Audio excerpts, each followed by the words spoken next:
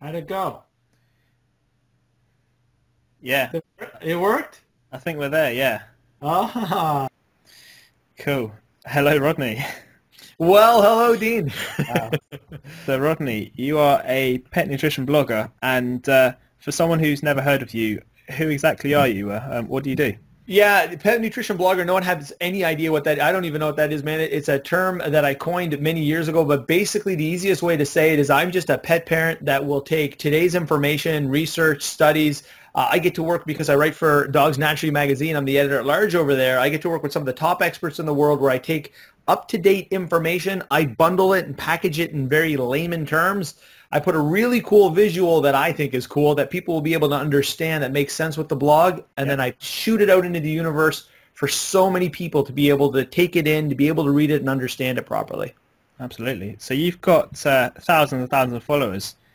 Where did they all come from? 'Cause Yeah, that is insane.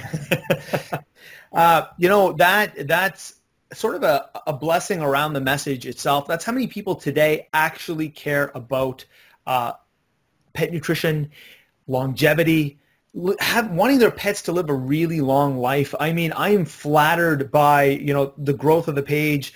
I know today there's like hundreds of thousands of likes, so many months that keep pouring in, which is awesome. But reality is it has really nothing to do with who I am exactly, but more aligns the message. People looking for information. Everybody's out there today. I mean, look, if you look at here in North America, and I know on your side of the world, it's probably the same thing. The birth rate is down by 10% over here in North America because there's more females having puppies and dogs and kittens and things like that. So there's more and more demand out there for this type of information. Okay, that's an interesting fact. I didn't know that one. Yeah. Cool. So how did you get into all this? Yeah, my story is not the best story in the world. I've probably told it about a million times. Reality is, I was your typical dude when I got my first pets. I would go on TV. I would check through commercials and things like that, looking for the best way to feed my pet. I always thought like the best commercials meant the best food. Yeah. And if I went out into areas and you look on the shelves and you see these big, massive lines of displays, well, geez, that's a big display. It's got to be a good food. It's got to be popular. People are buying it. So unfortunately, I kind of fell into the marketing scheme a little bit. And in 2007, 2008, I really hurt my pets with terrible, terrible decisions that I made. So with all of that, Born was a blogger, a guy that really just wants to be able to take this information and have people not make the same mistakes that I did. Yeah, well, I think that's how the majority of us get started. I know I did because, yeah, you see a big brand and you think, yeah, everyone uses it. It must be good. But um, there's just not the information out there about the natural feeding, raw feeding, and everything else. So, like, it's tough to begin if you don't already know someone else who's doing it, isn't it? Absolutely, Dean. You and I, we're actually 4% of the world population, and I talk about that all the time. If you were to take everybody in the world who is feeding their pets, it's actually a 4% population of people on the planet that are actually taking the diets into their own hands. So with that 96% that's out there trying to get information like you and I, trying to search and trying to find many years ago, today it's a little bit better, but many years ago, man, it was scattered, and trying to find something really good was super difficult to pin it out. So how did you start off onto better than your average kibble? Like, how did you get into raw or fresh food? Yeah, I've got a couple idols in my life that really got the ball rolling for me, and people out there that I really really owed a lot to. For instance, Dogs Naturally magazine was really big for me growing up. I mean, I would always go running and flocking to that magazine for information. But really, it's kind of like all of us when something happens or something drastic happens. Well, the first thing that you do, and I know the first thing I did is I headed to Google and I started punching in words and keywords to find out why that happened to my pet. There are some brilliant writers out there today that were writing back then, little tidbits of information. And, it's kind of a snowball effect. You read one person and that snowball keeps turning. You read another person, you read another person. All that information starts coming in. And that's kind of how I put things together. Mm, okay. And so how long have you been doing this for? To be honest with you, I'm going into this is probably 2.5 years where I've been really taking the time to blog. I'm a terrible writer, so I've been trying to hone my skills a little bit, Yeah. get me to put together an image, and that is my favorite part of any type of blog that I do. But yeah, it's only been 2.5 years, 2 short-lived years, but I tell you, I feel like I've been doing it now for 100 because of, the people that I get to work with and all the data that's coming in day and night. Not a lot of us sleep when we're looking for data. Absolutely. And I wouldn't have said 2.5 years just looking at your success so far. So well done there. That's awesome. So what do you feed your own dogs then? So my dogs, my dogs get a complexity of foods today. Back when I would start, I've probably been raw feeding now for probably about 4 years. In the olden days, I was doing a lot of home prep, a lot of cooking. So I had a sink full of like pots and pans and a refrigerator full of like different Ziploc bags and containers. When I started to evolve today, my dogs get a variation of food. So first and foremost, I'm a raw feeder, of course. Yeah.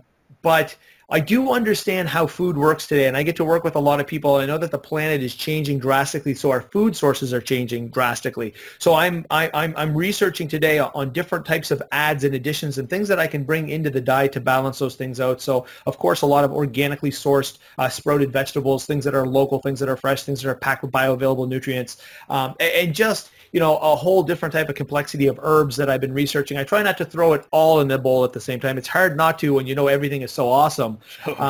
Homeopath Julianne Lee, who's like a brilliant teacher of mine, will always tell me to pulse my vegetables or pulse my herbs and 6 weeks on, 6 weeks off and things like that. So I mix a lot of things into that bowl. And I guess as you go, as you learn, you're continuously adapting and evolving the diet, are you?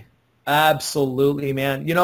I've been learning a lot to be very proactive. And so because a lot of veterinarians today, usually as pet parents, when our dog gets sick, that's the only time we ever want to enter the vet. And I get it. Nobody likes to go there. The dog hates to go there. You hate to go there. It's always a weird type of energy. But, things sort of shift and change when you want to be a little bit proactive. So today, when I go visit my veterinarian and I take my guys in, I'm going in to do tests like vitamin D tests. Dr. Jean Dodds, her Nutriscan tests, just to see if my dogs have built any type of intolerances.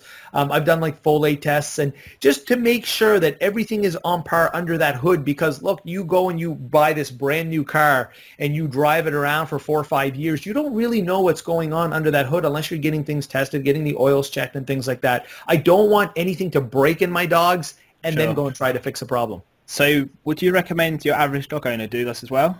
Oh, absolutely. Yeah? Yeah, absolutely. It's when you break something, it is really, really tough to try to get yourself recovered. Look, we know today that the cancer rate's 1 in 2 dogs. I mean, cancer is booming. In fact, I'm reading studies now and research that is saying that the dog has the highest rate of cancer out of any other type of species or breed on the planet.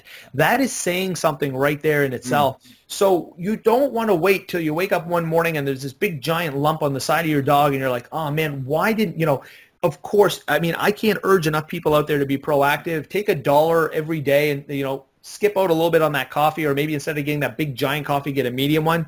Put $1 in a pot. It adds up to $365 a year. Go in at the end of the year and be proactive with your pets. Sure. If there was just one thing you could do, what would it be? So obviously people can't do all of these tests because it costs a lot of money and it's difficult for the average owner. So no. If there's one thing, what would you say you could do? Well, yeah, and then that's a tough one, man. That I like to put you on the spot. Yeah, actually, yeah, you did put me on the spot there very well. I guess I'm a big fan. I mean, I just started to do Dr. Jean Dodds' Nutriscan test. Yeah. For me, that one, and I'm sure there's a lot of tests out there that are very important, but this one in itself, the reason why I'm a fan of this one will show you intolerances that you have no idea that are occurring. I've got 3 dogs. I've got these 2 beautiful, healthy dogs, except for my girl Sammy that I fed the jerky to many years ago, and I won't get into that story. But my gorgeous 2 healthy dogs who have never had, knock on wood, any problems at all.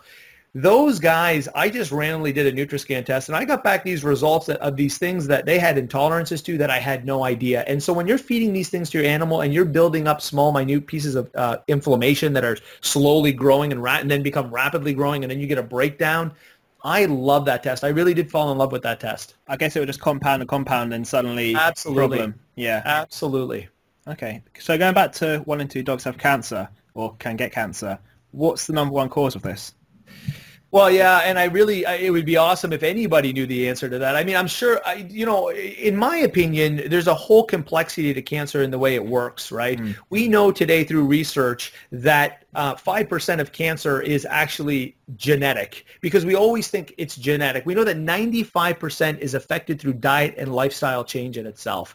So that is where I like to focus all of my attention on. I can't change the 5%, but I can change the 95% aspect of that. So for me, it's really important, where am I sourcing my foods from for my animals? My backyard, what does my backyard look like? Am I putting fertilizer down in my backyard? Am I affecting my dogs with toxins and pesticides and larvicides and fungicides? So, I mean, of course, this would be a debate, Dean, that would probably go on until doomsday. Yeah. But if I had to narrow it down, focus on that 95% diet and lifestyle. And, of course, it's a very broad category. But if you can focus on that 95% rather than say, oh, you know what, it's genetic and think at that 5%, you'd be losing out. Sure. So say you came across a dog owner who feeds kibble and has just heard about raw feeding and wants to get started. Where would you stick them? Like, what would you tell them? Yeah, and that's a scary place. It's a scary place for a lot of people. It was a scary place for me. When you're let's say feeding a processed type of food, and the manufacturer's been making your food forever, and they've been feeding your pet forever, and then all of a sudden you're saying, "Hey, you take charge." Mm. That is a big step for a lot of people, especially dudes, man. Look, I'll tell you today, I work in this industry, and I can tell from my social media page, 90% of these people that are interactive are females. Mm-hmm. I mean, reality is my mom fed me. My dad didn't feed me. So, females are very nurturing. God bless all of them, the most beautiful creatures in the world. And they're usually the ones that'll step up and be brave and take charge. Yeah. Dudes like us, man, it takes a little bit to get us going and get us riling, right? I mean, but, when you can just step back and do something small. So when a kibble feeder will approach me and a kibble feeder will say to me, look, I want to do something, but I'm not exactly sure, where to go, what to do, how to start. A teaspoon. A simple teaspoon to show them that your dog is not going to die if you took a teaspoon of, let's say, some raw food or some fresh meat, something ethically raised, organic, and you put it in that bowl, just one teaspoon of something raw in that bowl. Take out a teaspoon of something processed. That's one less teaspoon of something bad in that bowl. That is always the best way to start for people. I try to get them, engage them in that. And then, of course, I send them to places like there's some beautiful social media pages out there that can take over from that point. Sure. You often hear about the myth of feeding kibble and raw together. Now, I'm not too convinced myself, but what's your opinion? That one I like to leave for like a lot of the scientists out there. I know people will dwell on that one and be like, there's difference in processing and there's different ways and how it digests, and this could affect this and this could affect that. If we focus on that too much, we're talking 4% of the population of the raw feeding, 96 aren't.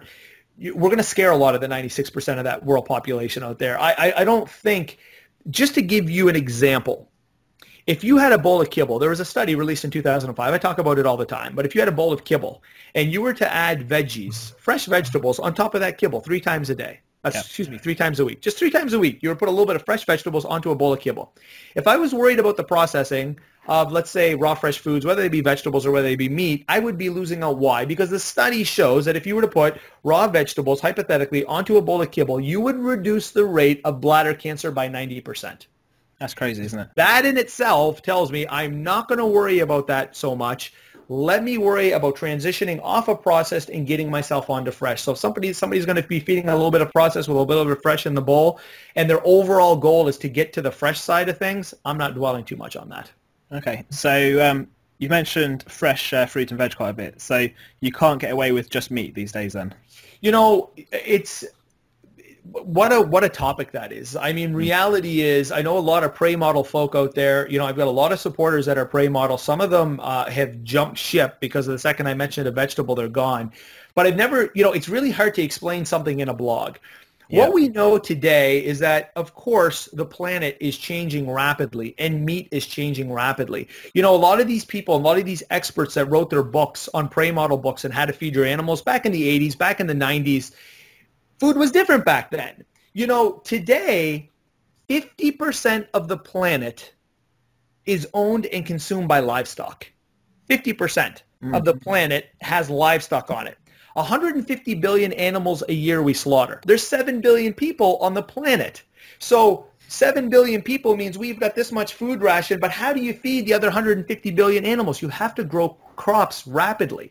You've got corn being grown, you've got soy being grown. These things are growing rapidly on our planet to be able to feed all this livestock that ultimately we're going to eat at the end of the day. We've done research. We've seen that from 1950 to 1999, the USDA published studies that showed that in 50 years, these foods that are grown in these soils have depleted by 50%. And then we feed it to our animals. And then we consume those animals. So food is rapidly degrading. So it was really awesome to see what the NCHS in Chicago this year, Steve Brown got on camera and he showed the difference between wild game and factory farmed animals. And the difference it wasn't even close, Dean. It wasn't even close. So if we think that we're just going to take a bowl, fire inside of it, 80% meat, 10% bone, 10% organ, and sit back and sprinkle a little bit of kelp on it and say, okay, we're good, and we're going to feed this forever for our dogs, you're going to have a rude awakening, man. I promise you. And that is because the planet is changing. Sure. So what's the best way to counteract this then?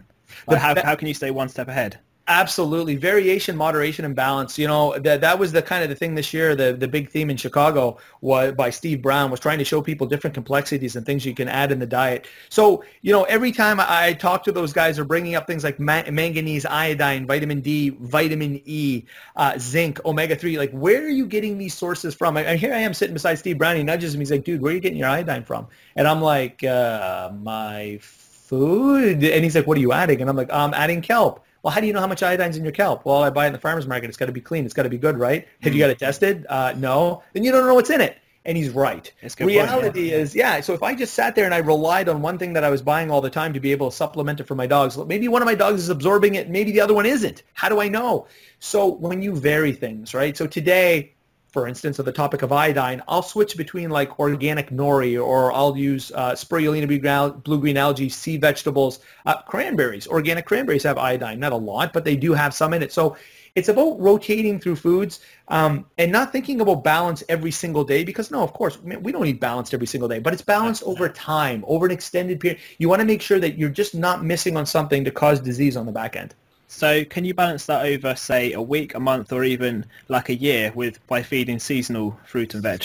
Yeah, and that's, that is an awesome question. I mean, I wish I had all the detail and the data on that, and that is why I tell everybody to be proactive with your veterinarian. That is a question that I would love answered and you would love answered, because if we had it right, if we know that we could just put it in a bowl, the dog had absolutely everything it needed for the rest of its life, we would be eating that way, and you would be eating that way. It's just not possible. It's just not possible. No. We don't know everything about nutrition. If somebody comes out today and they tell you, I know it all, I know everything, this is exactly how it should be done, man, they got rocks in their head. Data is changing every single day. And the only way that you can stay on top of the game is you got to be willing to learn, unlearn, and relearn.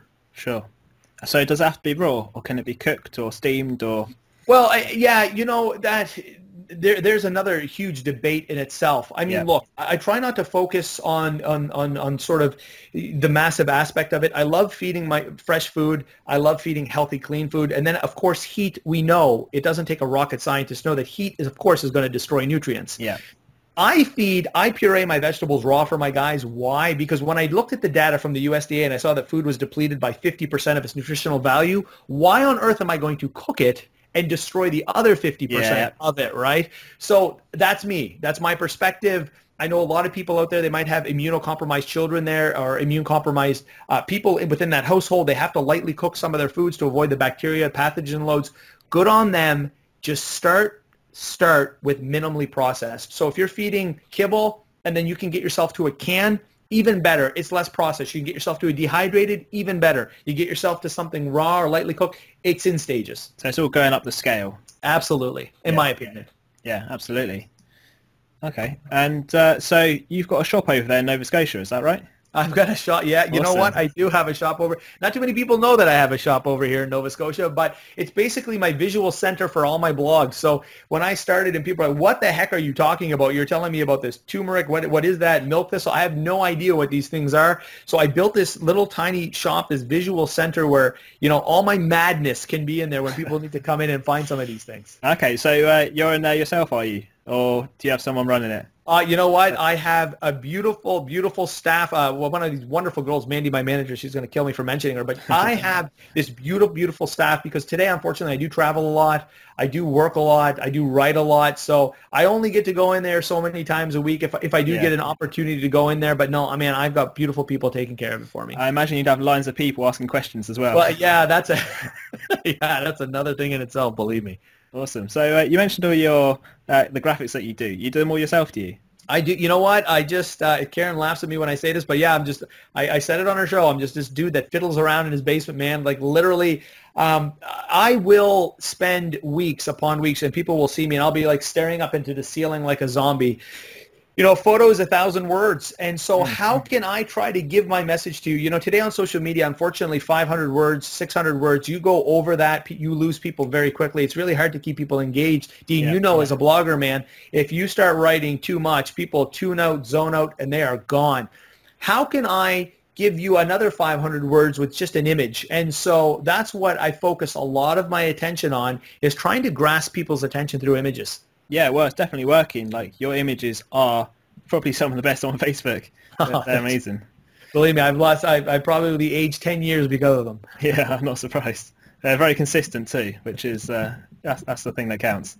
Thanks, man. I appreciate it. Awesome. So how can we make our dogs live forever then? Like that's you're coming to the UK in December for the Natural Dog Conference. I am. And your talk is called The Journey to Longevity. And what's it all about?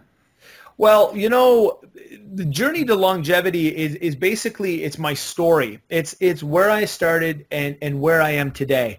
Dean, I'm blessed because I'm a pet owner like you. There's a lot of brilliant people out there and a lot of experts out there. Today, you'll see in my work, I'm starting to think on my own and I'm starting to put my philosophies into things. But when I come to the UK, I want to be able to bring all the data that I've collected to help give people a different aspect on things. Look, take some of the top doctors in the world. Take Dr. Ian Billinghurst. Take Dr. Gene Dodds, if you don't know them. One will tell you to feed functional foods. It's okay to feed grains and things like that. The other one will tell you, hey, if you feed your dog grains, you're going to age him rapidly and you're going to cause a lot of problems. Sure. Two brilliant doctors, two different philosophies. You know, you look at Dr. Peter Tobias that writes for Dogs Naturally magazine. Don't give your dogs fish. If you feed fish, it's toxic today. It's full of metals. It's going to hurt your animal. Look on the other side. You got people like Steve Brown who's saying, no, you have to add fish. Where are you going to get your vitamin D3 and all these other different things from in your food? So there's a lot of information, brilliant people with different views that clash. And for pet owners, it's like your brain exploding all over your monitor because you have no idea what to do. So I want to be able to come and be able to show these people, here's some of the things I collected, here's some of the brilliant people that I got to sit with, and take a look at some of the ideas and maybe a different point of view on how we will be able to extend the longevity. Look, you guys had one of the oldest dogs that lived there, Bramble, that lived to be 27 in your country. Today, the average lifespan for the dog in North America is 10.3 years. That is not long enough for me. I want my dog to be able to longer. There's a dog named Chilla in Australia that lived to be 32. Yes, genetics have an involvement in it, but if we know anything about nutrigenomics, we know that we affect the genes by how we treat them through lifestyle and through diet. So I want to be able to give a little bit of that input to the people of the UK. So you're going to teach us how to take a bit from this person, a bit from that person, Absolutely. And pick all the right information and make the best informed decision for your dog. Absolutely. These doctors, I'm blessed today. They will message me all the time. They will email me all the time. They'll send me data. Hey, Rod, look, I tried writing this blog. I really didn't do it. It didn't work. I couldn't put it together. People thought it was too much, too scientific, too complex. Hey, could you break it down, make it layman for me and put it out? So I am blessed that way where I get all that up-to-date data. Believe me, my phone does not stop working. Dana Scott from Dogs Naturally magazine messaged me last night at 3 o'clock in the morning to tell me about new research on vitamin D. So that's kind of how we work in this industry, nonstop. You don't sleep. Sure. So if there was, I'm going to start wrapping this up just because I've taken quite a lot of your time this evening. So if there's one thing working for you and your dogs right now, what would this be? You know, just like how I said it, man, the ability to be able to learn, unlearn, and relearn, variation, moderation, and balance, right? Yeah. So it's those things, it's putting those things together, it's be able to research foods, rotate through foods, try to feed clean, healthy foods to my animals. I really think that I really wish there was just one and you just asked me that question, and I still couldn't even just give you just one. Variation, moderation, and balance. Those are my three keys. I use them a lot in my blogs all the time. I can't stress that enough for pet owners out there. Cool. Okay. So variation, moderation, balance. Absolutely. Vary your foods. Try to go through different complexity of foods to get different nutrients. We don't know if our animals are absorbing this or if they can absorb that. So why not mix those things into the diet? Moderation. Just don't take it and throw it all in that bowl. I know people all the time that this is good, this is good, this is good, this is good, this is good, and they just dump it all into the bowl and they give it to their animal, right? Yeah. Break those things down, right? And then balance over time, right? You want to make sure, am I giving my dog calcium? I know people that will fry up ground beef and throw carrots in there and rice, and they give it to their dog, and they're like, there you go, I gave you everything you need. Where's your calcium coming from, right? So, of course, balance is important as well. Absolutely. Right, so when you're over here in the UK, what else do you plan to do? Do you plan to go see the sights? I am so excited, man. Like, I know Big Ben is all that we ever see here in Canada. You know, Canada is very close to me because, of course, you guys came over here and colonized it for us, so we're very similar to the United Kingdom. But I've heard about your fish and chips down in the UK. I heard it's like the best fish and chips on the planet. Absolutely. So I am super excited about that. Listen, my favorite food in the world, even though people are going to laugh at me, are sandwiches. And I heard you guys make delicious sandwiches down there. So I'm you know what? I'm a food guy. So I'm probably going to attack every single restaurant that you guys have down there. Awesome. So you've not been here before? I've never, I've connected through Heathrow and I've been flying around the world, but I've never gotten outside the airport and gone in there. But man, I heard it is a beautiful place. Well, you have to wait and see, won't you? I'm super excited, man. Awesome. So how can people best contact you, say thank you for the interview, and see what you do? Yeah, Dean, I have to say this, and so I get a lot of messages, and God bless everybody out there. Thank you so much for supporting me. Thank you for helping push me along my cause and spreading my message. My Facebook, my personal page got maxed out. Facebook, unfortunately, will only let me have so many friends. So it took a while for me to get in that list. and then I built a personal page that pet nutrition blogger Rodney Habib that's maxed out. Not maxed out, sorry, but so many messages. And then, of course, I got my Planet. So I got 3 pages. When Facebook messaged me and gave me the analytics on that, I get about 400 to 500,000 messages a week. I can't keep up, so I'm so sorry, but I got beautiful supporters who will help answer each other's questions on there. My Facebook page is packed with doctors, experts, nutritionists from all around the world who jump in and help. So I promise I'll get to them as much as I can. Keep sending them. I'll try to read them. And I'm coming down to the UK, man, to meet people one-on-one and be able to hug people and shake hands, and I'm really excited about that. So you'll be in UK 5th and 6th of December at the Natural Dog Conference run by myself and Caroline Griffith. So we look forward to seeing you there. And I'll pick you up from the airport with Karen, shall I? Yes, man. I'm coming. We're going to be coming down a couple of days early to be able to go check out the scenes and everything. I am so excited. You have some beautiful, wonderful speakers that are all going to be there. I've been doing some research on all of them. Some brilliant people that I want to sit down in a room with and grill with them, grill their brains, and get some information from them. I'm sure they want to do the same to you as well. Awesome. Well, thank you for your time, Rodney. I appreciate that. All right, brother. Thanks so much for having me, and I'll see you guys soon. We'll see you soon. Cheers. Here, while it's recording, can you see my phone now? Hold on. Oh dear, what happened there? Do you see that nice crowd? Hold on, maybe if I turn off my screen, it's even better. You see? There you go. Can you see that? Yep, sure can. Yeah, that's Dr. Karen Becker. What did she do? Well, next time you talk to her, ask her. Say, hey, what did you do to Rod's phone? There you go. Right there, Chicago, live. All right, let me move my mic up here in the front so you can hear me better. What mic you got? I got a Yeti. See? There you go, brother. And you got a filter on you got a little puffball. Yes.